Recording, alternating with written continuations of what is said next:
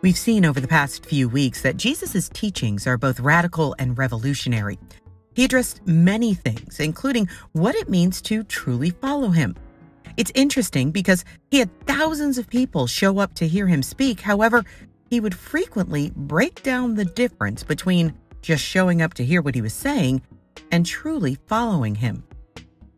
Jesus many times would tell those listening that truly following him isn't about looking the part or being in the right crowd, saying the right words. It's not about the church you go to or even just the good deeds you do. It's about your heart. In chapter 7 of Matthew's Gospel, Jesus tells the crowd listening during his Sermon on the Mount to watch people and their actions, not just listen to what they say, because that's how you can tell if they're really about God's work or not. Let's pick it up in verse 15. Beware of false prophets who come disguised as harmless sheep, but are really vicious wolves. You can identify them by their fruit, that is, by the way they act.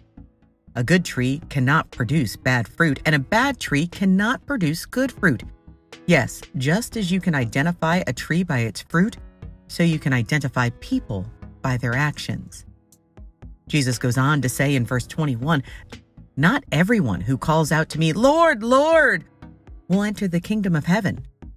Only those who actually do the will of my Father in heaven will enter. On Judgment Day, many will say to me, 'Lord, Lord, we prophesied in your name and cast out demons in your name and performed many miracles in your name.'